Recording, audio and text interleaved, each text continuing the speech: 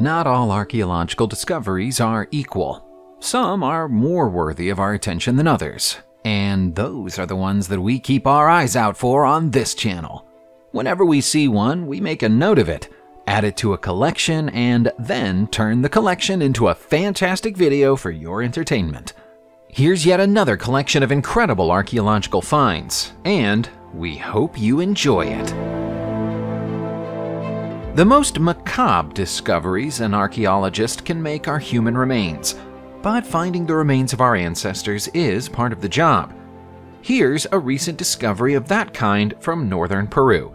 Archaeologists have found the remains of 29 people at a pre-Inca site called Huaca Santa Rosa de Pucallpa. Upsettingly, they believe that all of the people buried here were either children or teenagers. They were sacrificed and then buried as offerings prior to the construction of a Wari culture temple more than 1,000 years ago.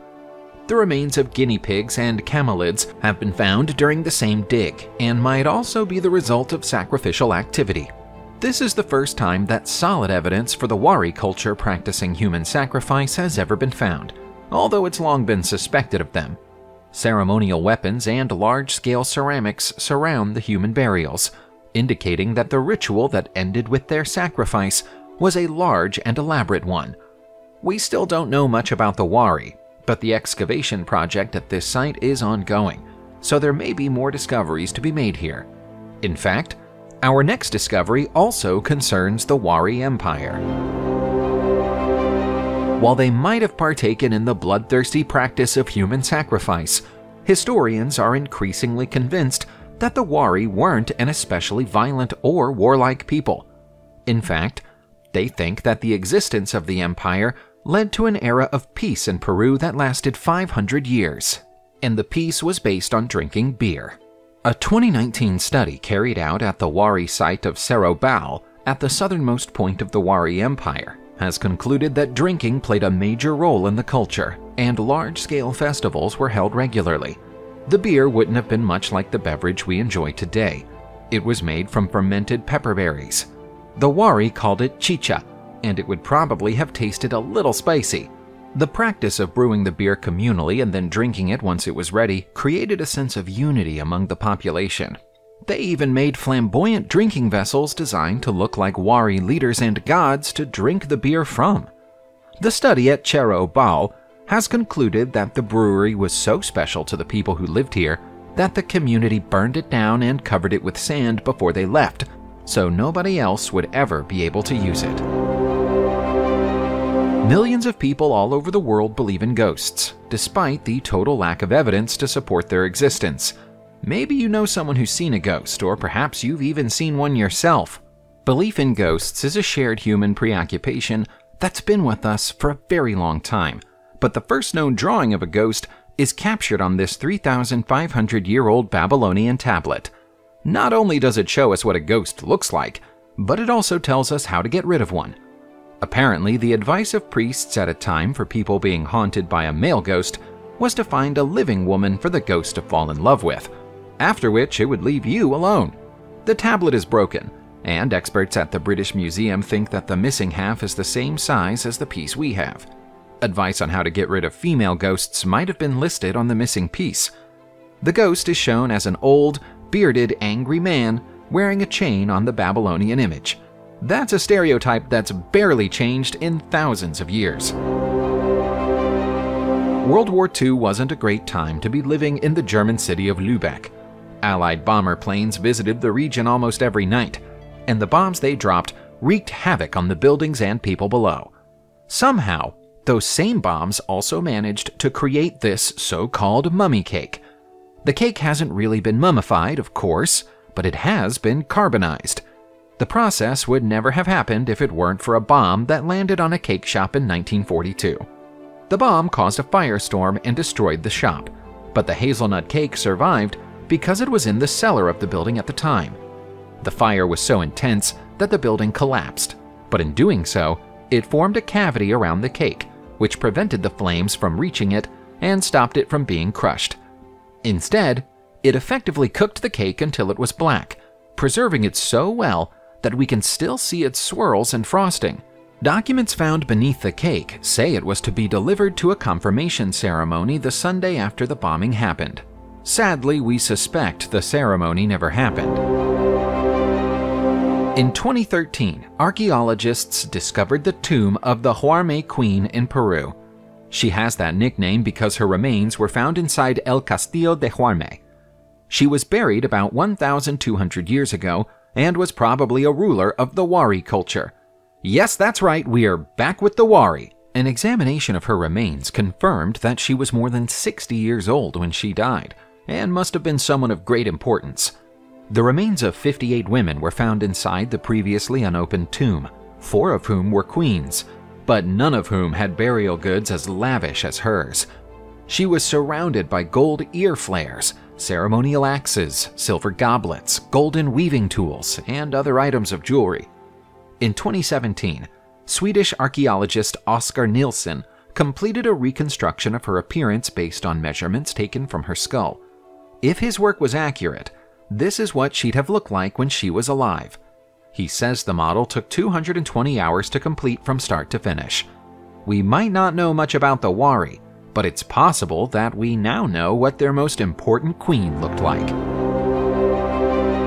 Our next find is more of a story than a specific discovery, but it's an excuse to show you these terrifying hand-carved turnips, so we couldn't resist.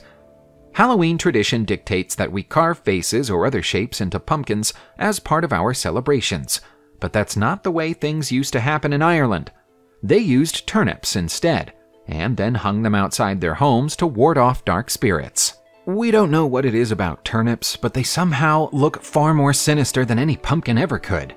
Turnip carving was linked to Samhain, a very ancient pagan festival that the modern tradition of Halloween is based on.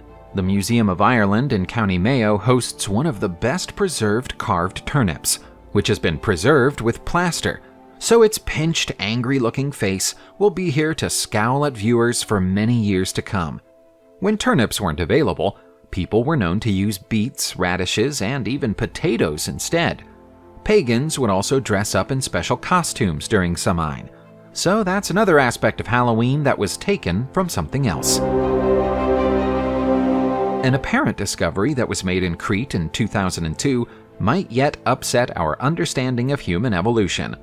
It's a controversial discovery, and the debate around it boils down to one question. The question is, were these footprints made by humans? If the answer to that question is yes, then the theory that human life originated in Africa goes out of the window. That's because of a 2021 study that concludes that the prints are definitely human in origin and are more than 6 million years old. The starting point for human life must therefore have been somewhere in the Mediterranean. The most likely candidate for the biped that made these marks is an early human ancestor called Gracopithecus freiberg.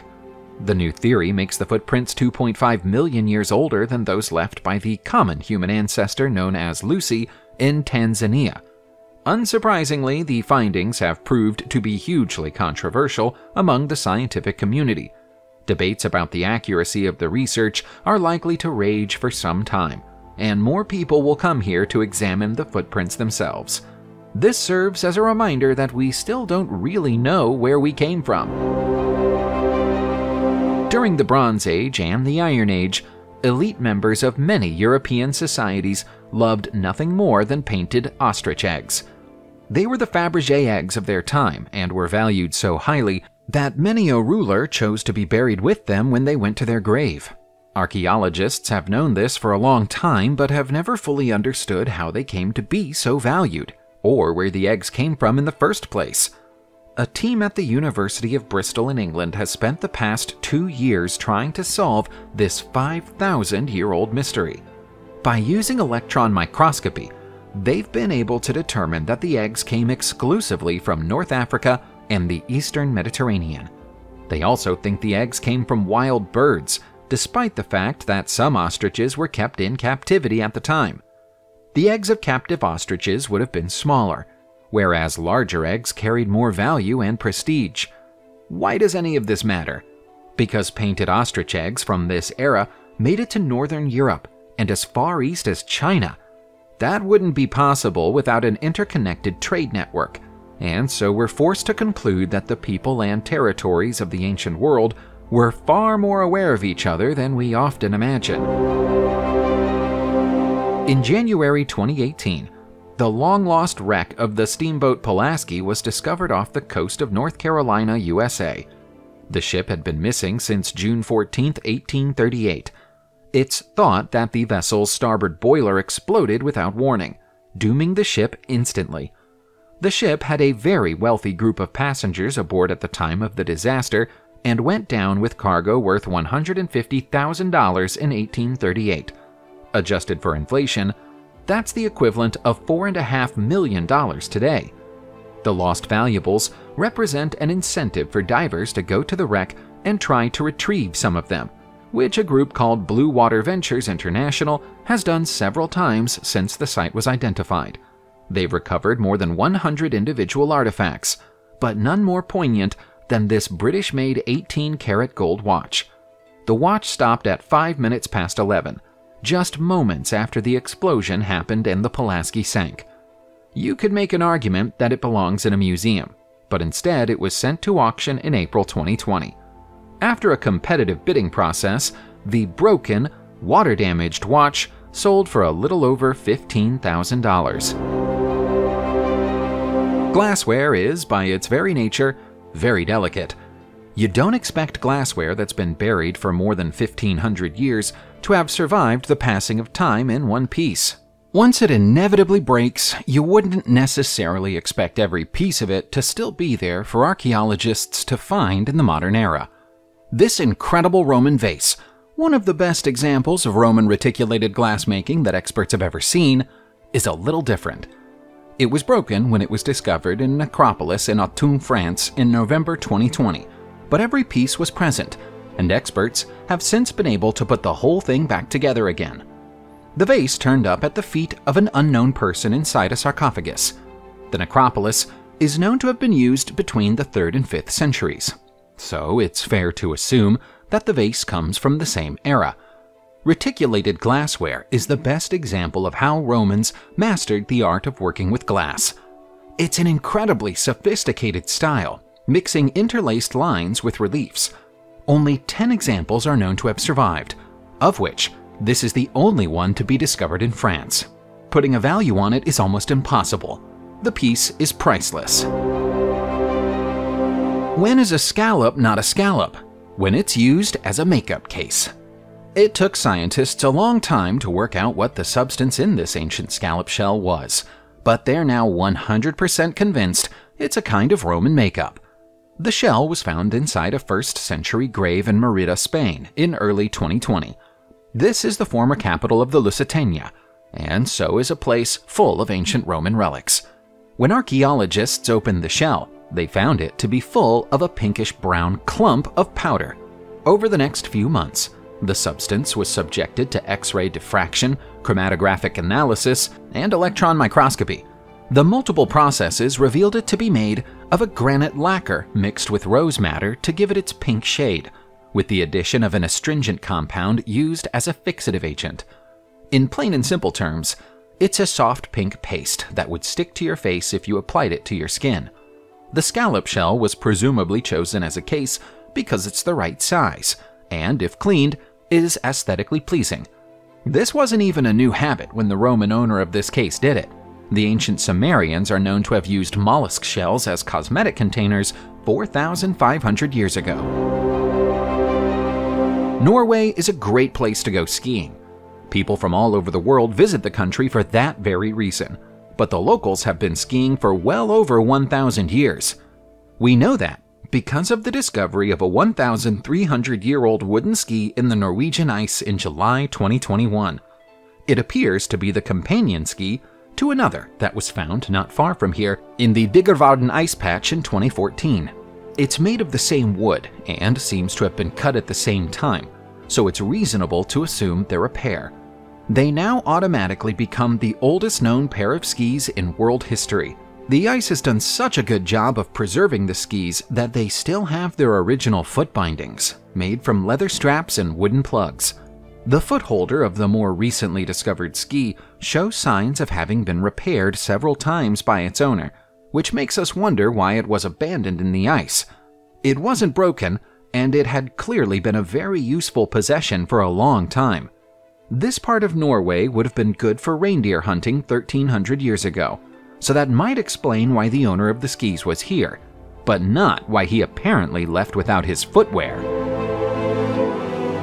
Subscribe to the channel, turn on the notification bell, and enjoy watching new videos on my channel. Thanks for watching, and see you soon!